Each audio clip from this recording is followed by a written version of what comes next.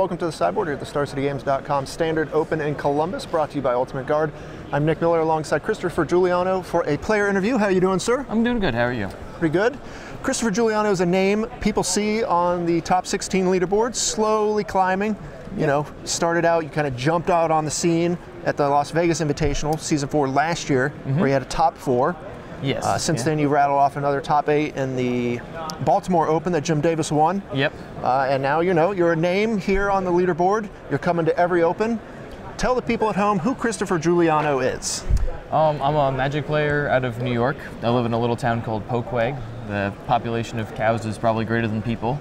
Good times. Yeah, but there's a couple stores in the area that I could travel to within like 20-something minutes. I love playing Magic. I started playing in college and got into like competitive Magic at that time.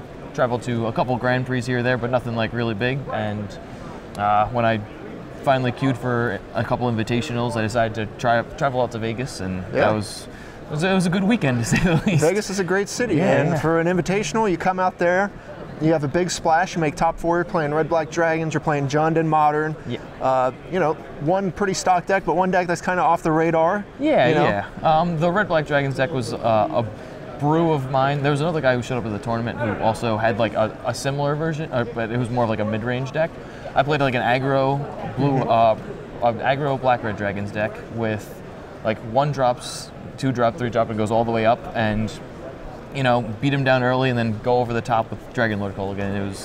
It was fun. It was really sweet. Format was weak to flying, so. How was that as kind of your first big success there, that event? Nerve-wracking, but it was really cool. It was a really cool experience. Getting up into like the top tables of a big tournament and like staying there it's really eye-opening. It was an awesome experience. Did that kind of push you towards going to the Opens this year? Oh, absolutely. Like having a little bit more, like having some more funds in order to travel, like really helped, and plus like being like, oh, maybe this is something I'd like to do in the long term. It was like, you know what?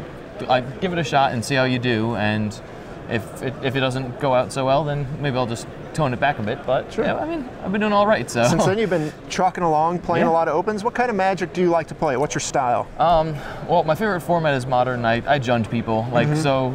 Almost all the time, you'll see me playing some mid-range decks with like value creatures and spells.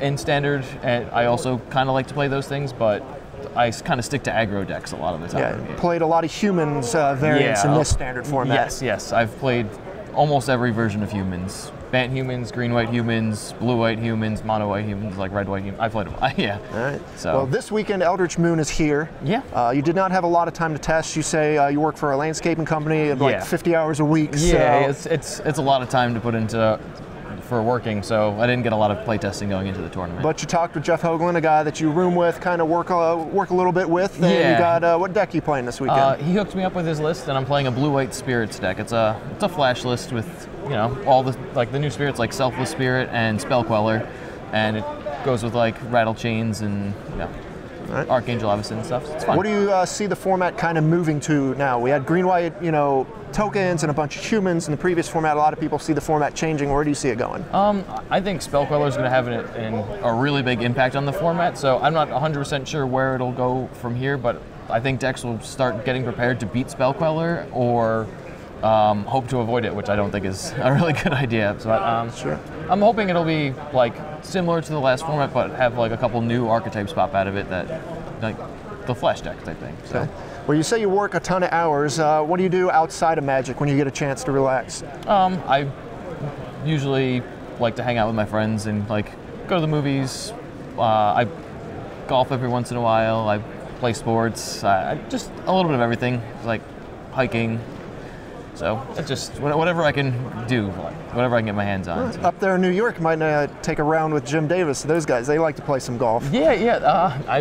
Maybe at some point that'd be cool. He's in Long Island. It's quite a trip from like Poquag to Long Island, but it's maybe. Got to get some top 16 leaderboard antics there going on to the golf course. Yeah, that'd be awesome. All right. Well, thanks for joining me here on the Sideboard. Stay tuned to StarCityGames.com all weekend long for the action here in Columbus.